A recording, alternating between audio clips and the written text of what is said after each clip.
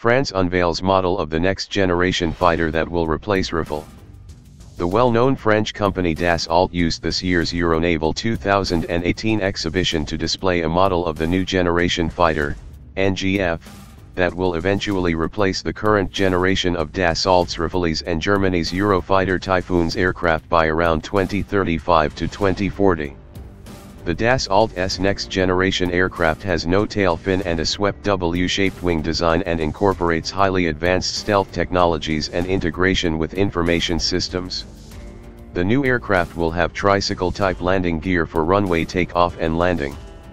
The air vehicle is expected will be adapt to contemporary air threats and exploiting the potential of artificial intelligence. It is likely that the new fighter jet project is developing as part of Europe's Future Air Combat System, FCAS, and will eventually replace the current generation of Eurofighter and Rafale fighter aircraft by around 2035 to 2040. According to a news release put out in April 2018, Germany and France have agreed on the central requirements for a new fighter jet to replace Eurofighter Typhoon and Rafale warplanes beginning in 2040. The CEO of Dassault Aviation, Eric Trappier, early said the Airbus and Dassault decided to team up to ensure that Europe retains control over its future weapons systems.